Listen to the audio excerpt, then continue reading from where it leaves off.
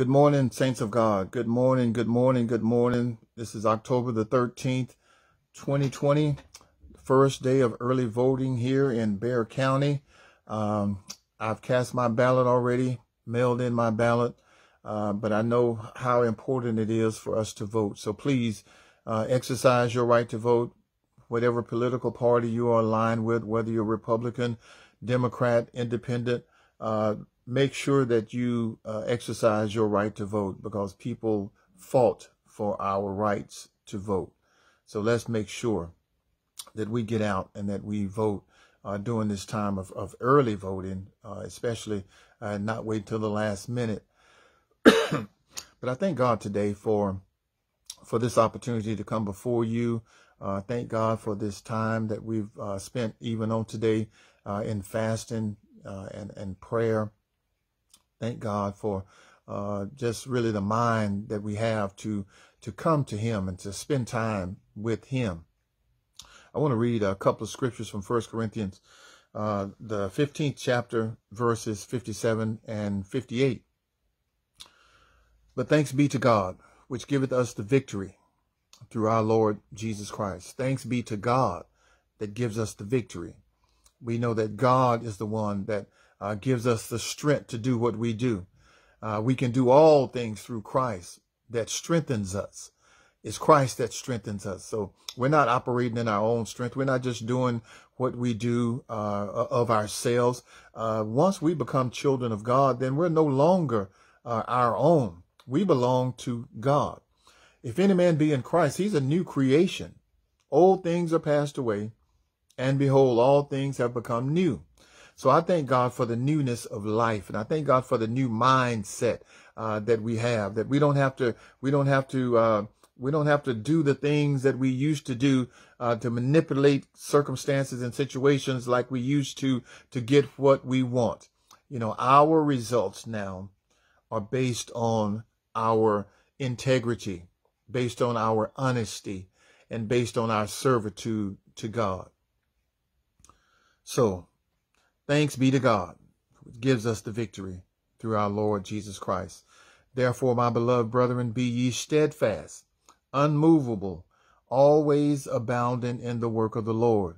For as much as ye know that your labor is not in vain in the Lord. Your labor is not in vain. And I know sometimes the enemy will come and speak to you, try to discourage you, that what you're doing is not effective. What you're doing is not important. What you're doing is not being recognized by other people. But I tell you what, we can have that spirit, we can have that mindset of David, when David was just a young shepherd boy on the backside of the mountain. David was just taking care of the sheep of his father, Jesse. But I tell you, one day changed his life. And I believe that God can change our life in an instant. When the time is right, you know, we don't have to pursue, we don't have to pressure, and we don't have to try to pull down others so that we can go up higher. So what David did on the backside of the mountain would just be obedient to what he was commanded to do. He obeyed the first command that he was given, not asking for another word, not asking for another position. But when Samuel came to Jesse's house, and Jesse brought his sons before Samuel, and he was going to anoint a king. And there were some that looked like they fit the part. They looked kingly. But the oil did not flow on any of them. And then Samuel asked Jesse, "Do you have another son?" And Jesse said, "Yes, I do." And he had someone to go and get David and brought him in.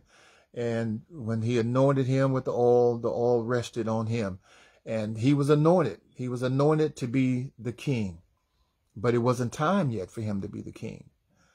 So what he did, he got anointed, and he went back out to the field, back to those sheep. God knows when your time is going to come. He knows when your purpose is going to be revealed to the world.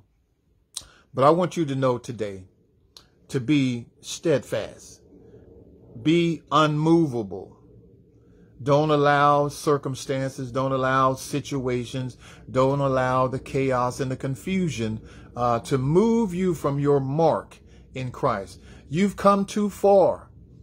You've served too long. You've been too faithful. Don't allow the enemy to move you from the mark that you are on, that you've been on all this time. Be steadfast. Plant your feet firmly in the ground and stay there. Don't allow yourself to be moved from your position. Stay faithful. Stay committed. Stay in the word. And I believe that God is going to turn some things in your favor. God is going to bring you out. God is going to show you to the world. God is going to make your name known. We don't have to try to make our names great ourselves.